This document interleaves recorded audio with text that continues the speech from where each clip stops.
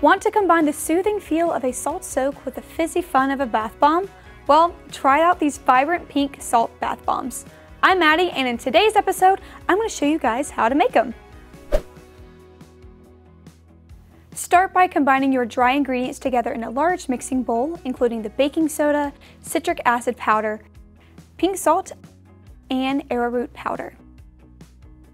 Now we can also add the colorant powder. I'm using a magenta lake that will be super vibrant in our bath bombs. It may not look like much now, but it will become much more colorful when we add in our liquid ingredients. Whisk those all together and put the mixing bowl aside for now. In a separate mixing beaker, combine the polysorbate 80 and fragrance oil. For my bath bombs, I've selected our Fresh Cut Roses fragrance for this project, so we're going to stir thoroughly using a stirring rod. Let's combine it all together now.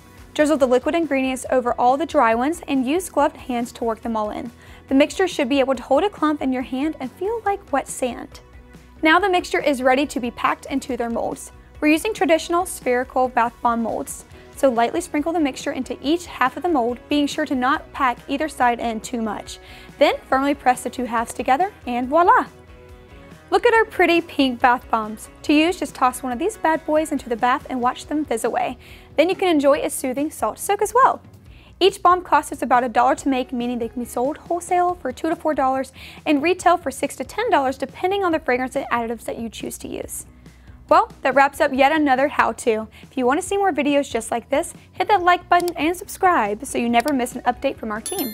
Oh, and ring that bell icon so you'll be the first to know when we post too. I'm Maddie, and I'll catch you guys in the next video real soon. Bye!